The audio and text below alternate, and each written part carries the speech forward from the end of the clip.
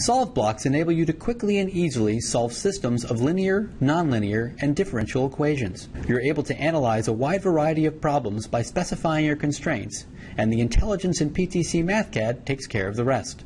To start, let's find the intersection of a parabola and a straight line.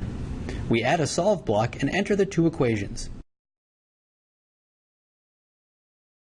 We plot the results from the solve block and verify the intersection with vertical and horizontal markers.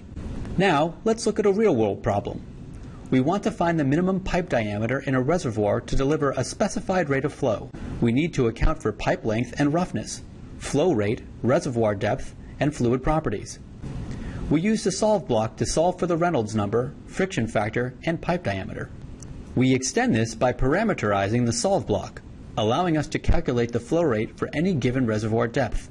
We plot this parameterized function to see how the flow rate, depth, and pipe diameters are related. Solve blocks can also be used on ordinary differential equations. Consider this model for a truck, which is comprised of 7 bodies. We can see motions of the front and rear wheels, as well as the acceleration experienced by the driver as a function of time. Solve blocks tackle a wide range of problems. They take the guesswork out of finding the optimal design for your application, saving time, improving accuracy, and enabling you to do more without additional programming or tools.